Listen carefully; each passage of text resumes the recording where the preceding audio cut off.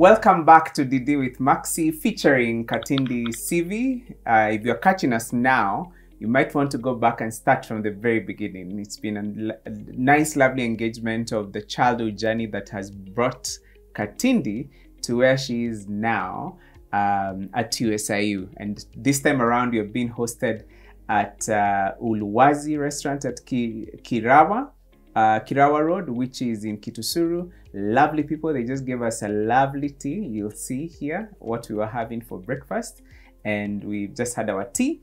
So now you are saying two things happen. Yes. So before graduating, you have two things: internship and community service. Right. Exactly. Yeah. So just before I finished, so I said I did graduate within 2.5 years. Yes. The other thing I should qualify is that at that time, you could actually do the work if you had a course or two left, and then come back, finish, particularly if you just have those two, and then get the paper, get the official paper. So I had about 2 of them left. And so the first one was community service. And community service is basically about giving back to society. Right. And so I went to a children's home owned by the Anglican Church in Karen. And I was to be a kindergarten teacher. And so I went, and so it was a social capital connection, if you may. Right. An auntie of mine had relations there, and so she asked if I could, do my community service. And so I was taken round in this children's home.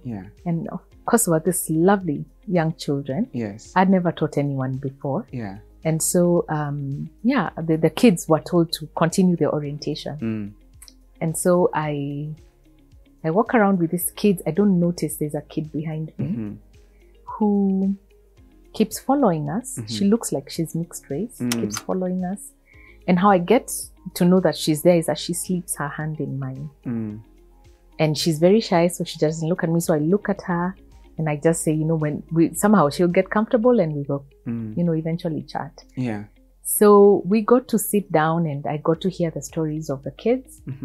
And it happens that in this children's home, they are not orphans as such. They could be, but they have relatives, or they come from very poor backgrounds, so they're brought to the home, and after the school term is over, they go back to their relatives. But this one child didn't have any relations, and so she would stay on with the teachers. And so because it was the holidays, she was going to be hosted, or about the holidays, she was going to be hosted by one of her teachers. And we sit and we talk, and she becomes one of the most animated children, and I play with them, and I'm so drawn to her.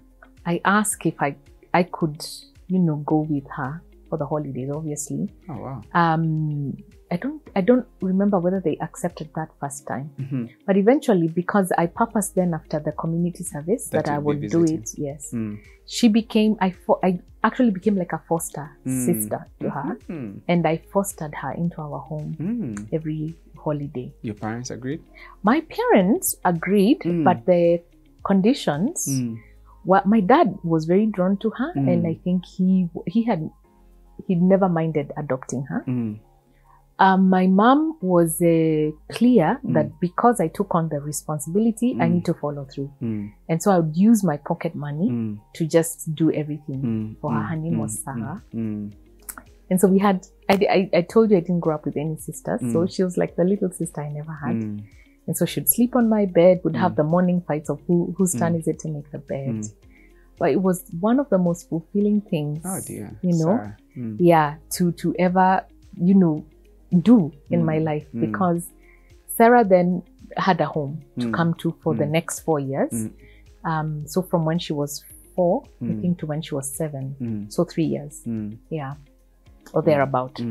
And every holiday we would just hang out. We would go to family functions together, and so we became very good friends. And she was part my daughter, part my sister. And so that's how you know, my community service ended. And I think for any university, oh my goodness, I think that considers that should be an integral part of any course. So it's very, very amazing. It's what a community service program, just for 2 months, 3 months. Yeah, and you know, I don't think anyone has done an audit of how impactful that is. Because it gives you a side to society that you're oblivious to when you're in school. Yeah. And so, for example, first of all, you don't even realize how hard it is to teach children. Yes. And heads up to all those people who teach younger kids, because it's quite an art. Yeah.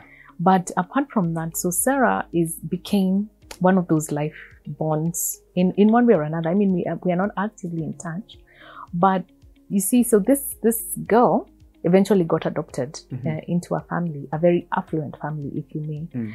And you see, so she's coming from not having any family relations at all. And I realize now that I was that bridge that may have been very helpful for her to be able to settle in her, you know, new family. Because I eventually met her mom. And one of the things she pointed out was, you know, when Sarah went into her home, I mean, she would be asked to just leave the bed because there are people to do that. And she would totally refuse and say, no, Katindi told me never to leave bed without, never to wake up and not make my bed, or never to go to bed without brushing my teeth. And so, I mean, such things make you realize that you can have, I was a student. My pocket money was like 200 bob. But even out of that little, being able to share that with this child, I mean, we would go to places and buy mutumba clothes, you know, and share what I had with her. And I think that was so impactful for me. And for her to be able to see my grandmother, visit my family members. And so Sarah eventually moved on and lived in the UK. And then she now has her master's. When I last met her, she was working, and she really loves being in Kenya. But I mean, it is one of those things that you say, I'm glad I got the opportunity to do something like that with to just someone. be in her life. Yes, exactly. And so that's a part of my life that I'm very grateful to a campus like USIU for providing.